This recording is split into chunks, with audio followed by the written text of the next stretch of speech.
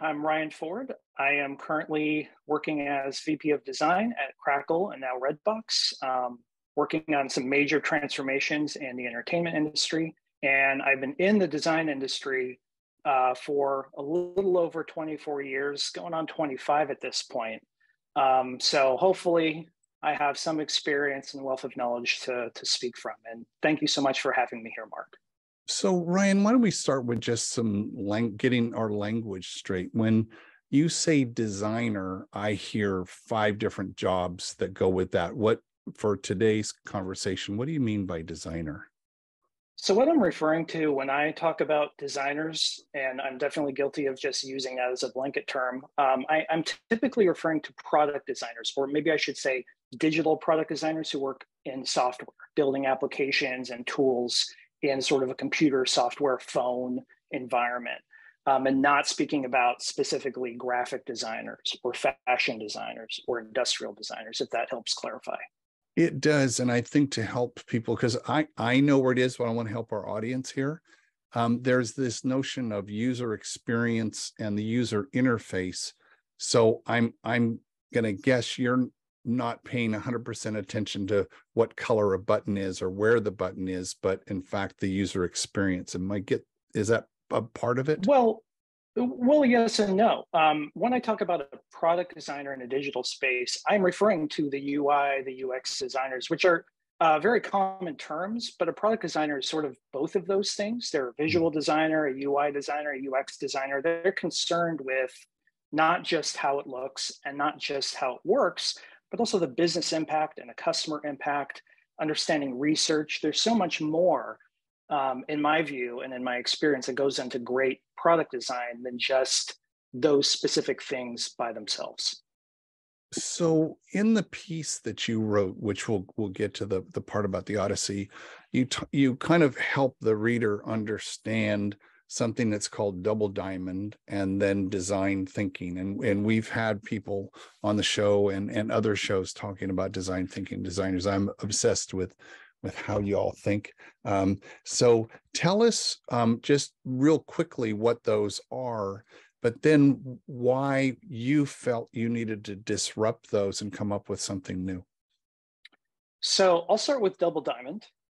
Double diamond is a working philosophy to describe a way in which design, and oftentimes it's applied very generally to design, ought to work. And it effectively begins with an understanding of problems, a deep understanding of user impact, customer empathy, and then it explodes into exploration and playfulness, which I go into in my piece, and I know we'll talk more about that in a second. And then it converges back into decision-making and ultimately output. And I'll speak to why I think it's problematic in a moment.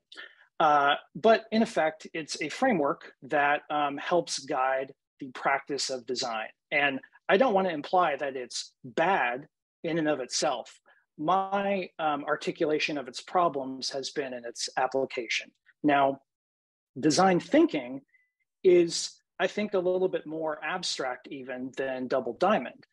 Design thinking is really a mental model. It is an approach, a philosophy, a way of thinking, hence the name, that encourages all participants to, whether or not they are creative people by trade, to allow themselves to fail and be creative and explore what might be, rather than jump immediately into solutioneering and problem solving. And much like double diamond, it strongly encourages customer user empathy to help guide one's way. And I want to emphasize that it is a mental model, not an instruction manual. And several books that have been written about design thinking, and there have been many, but one written by, I always get names wrong, so I wrote it down, Tom Kelly from IDEO, and then another written by Tim Brown, also from IDEO.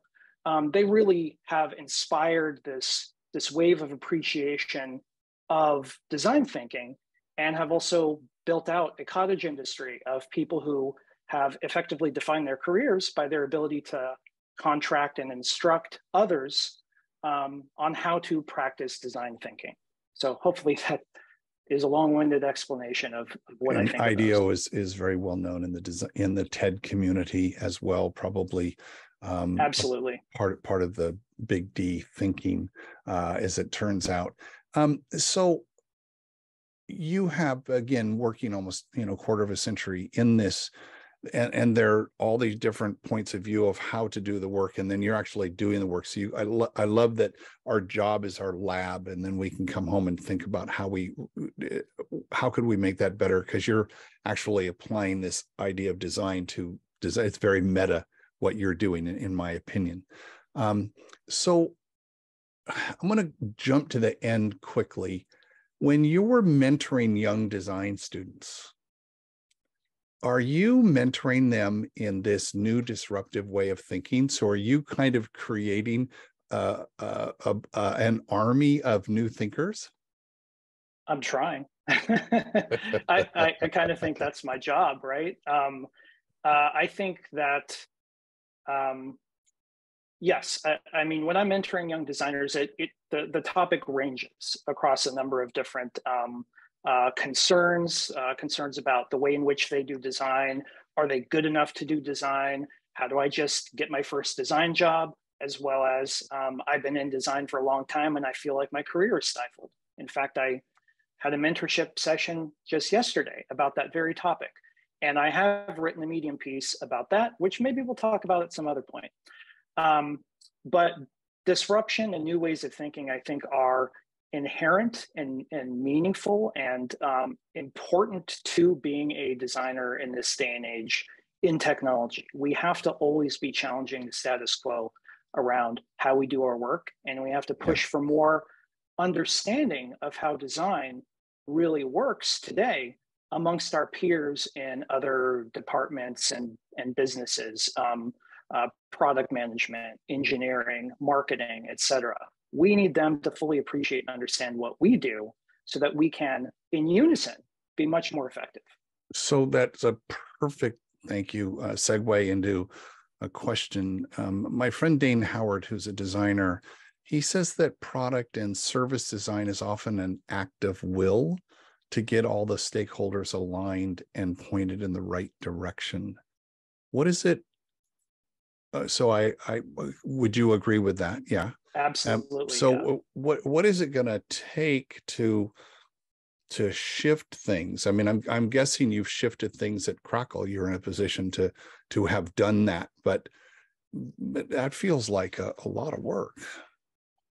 It is a lot of work. And I think the higher up you go in a design role, the more and more your job becomes storytelling and negotiating to achieve alignment and like a commonality of goals, which is, of course, very challenging. Less and less of the job becomes, what does a design look like? And more about, what are we working towards?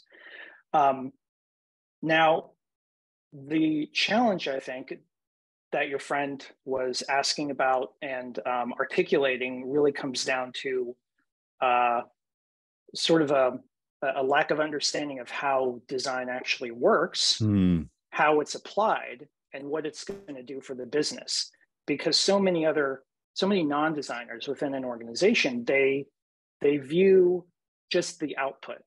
They see what comes out of design, and so they think that it is a machine where a request goes in one end and a design comes out the other end.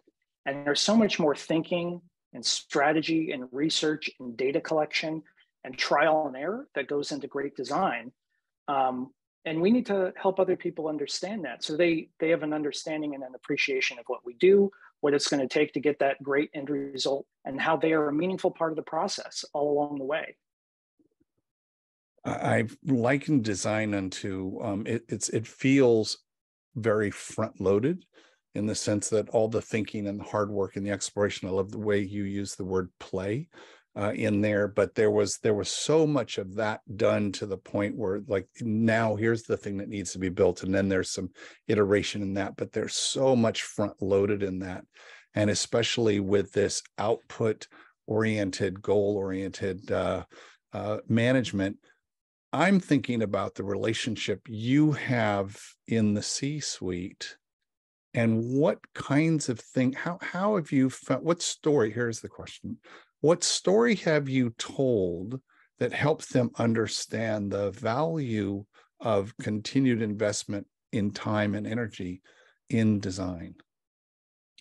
The story that I found works really well is it's not one story. It differs from stakeholder to stakeholder. Okay. So I understand the inherent value of design, of course. And I think my job is to frame that value in that process in words that are common or familiar to the individual. So some C-suite members are going to be really motivated by increases in revenue, right? And Okay. through the work that we've done at Crackle, and I've done this at other companies as well, I can draw direct lines between the exploratory work we've done, the work we've literally built, and increases in revenue, as well as other KPIs or key performance indicators, things that matter to the business, right? But then there are other members of the C-suite who are, of course, motivated by money and the money that the business can make, but are also very concerned with their own KPIs, their own goals. Mm-hmm. And so I'm able to speak to things that we're thinking about doing in an interface design or an experience that will facilitate something like better marketing messaging, better merchandising of content. This will make their lives a whole lot easier because we've explored, we've done competitive analysis, we've talked to people, and we've learned that XYZ is going to be a potential solution to a problem that maybe they weren't even realizing they had. So again, it's really helpful to speak in the language of the recipient of the message and not try to like cram my own personally articulated and made up story down their throats, because I've learned it doesn't resonate often. Yeah, if you want to master influence, you have to do exactly what you just said. And it's interesting you use story and that understanding how someone's going to receive that story, because at the end of the day, you want to get an outcome that's good for everybody, right? Yeah. Do you talk about the role of story with young designers and how that's going to be successful for them? Yes, I do. I mean, that mentoring session that I referred to about the person who was feeling a little stifled in their career, they were wondering, what does it take to grow? What does it take to elevate oneself into bigger and better and more meaningful roles within a design team? And that's one of the things I really focus on, is the ability to tell a story. The stories that we tell they are the message. It's not enough to just say, we want to do this, we think this would be a good idea. You really have to talk about how you came to certain decisions, what you've learned along the way. You have to bring other people in for the journey and actually treat it like a conversation. And you have to include, like I was saying, an understanding of what the recipient of your story cares about. That has to be baked in. So in this new idea, this new way of thinking about design that you've put out, that you call loosely call the Odyssey. Yeah, I love the way you ended your piece. You said you gave it its name, and you said, I wish I had a better name for it, but we'll call it the Odyssey, which is one of the great stories of all time, right? And it is the hero's journey, right, in that story. So why don't you give us, for those who don't know or wanting to learn more, what's different about this way, if you're setting fire to these other two ideas, not literally, but and saying, here's what give us the pros of that.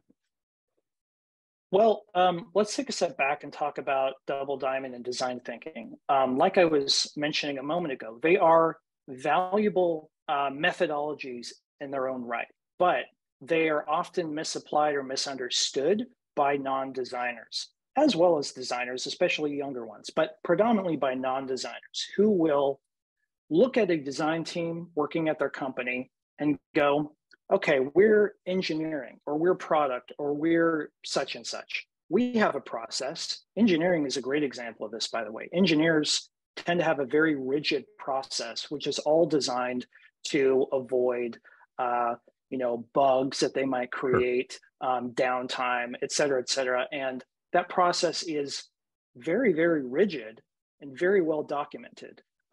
You can literally go buy books that tell you all the steps to running an engineering department successfully, and you can follow them to a T and you'll be good. So these other departments, they look at design and they go, well, where's the design process? So they look up design process online, or they talk to people who have worked in design, and people will talk about double diamond. People will talk about design thinking, and they'll go, oh, isn't that your process? Isn't that what you're supposed to be using? So as a design leader or a member of the design team, which half the time reports to a head of product already, they'll sort of feel this pressure to adopt double diamond and to follow that as a rigid process, when it's not meant to be a rigid process. It's meant to be an abstract guide. So when I'm talking about setting fire to design process, I'm talking about that mentality that double diamond and design thinking, Mhm. perhaps among many others, are rigid frameworks, processes, step-by-step guides to follow, as crammed down our throats by non-designers. And so because these non-design departments are thirsty for some articulation of process, my thinking, my goal, in a slightly antagonistic manner, which I am known to be, was to create a replacement that is treated, designed, drawn as if it is a step-by-step guide, but at the same time bakes in an appreciation for the fact that so many of these supposed steps are really abstract in and of themselves. They're really obtuse, and they often cycle back to one another. You might think you've gotten to sort of an end state with your work, only to discover something new. Maybe you didn't discover something new. Maybe an executive said, I simply don't like it, and you're not in a position to argue. And you kind of have to go back to the drawing board. Double diamond and design thinking don't really have that drawn in per se. What happens when the executive says, I don't like it? That's not part of those. So I wanted to include more bits of reality in something that somebody could print out on a big piece of paper and stick on the wall and say, that's our design process. Ryan, I love that. For those that want to see that picture, we have a link on the show notes. Ryan, thank you. I can't wait to hear more about this.